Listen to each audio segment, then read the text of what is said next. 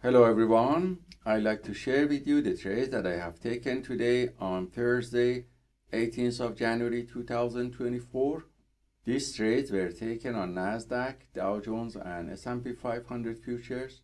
If we look at the 1-hour macro chart, we see that the price was fluctuating around the previous day close and started to go up during the London session and past the previous day high.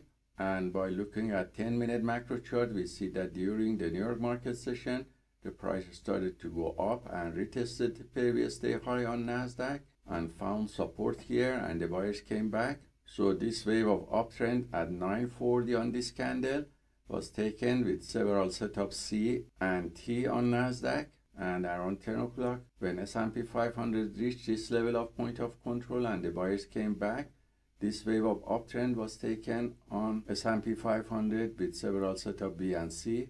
And on 10 o'clock, this wave of uptrend on Dow Jones was taken here with one long position with setup B. And all these signals were copied by copy trader to multiple Apex Trader Funds accounts. And we see performance on one of these accounts, which was positive, showing profit factor around 17 with 82% win rate from all long positions taken. And the average win to loss ratio of 3.66. The largest winning trade was $360 and the largest losing trade was $59. So hope this trade taken by the PAAT system is useful for you, and let us know if you have any questions.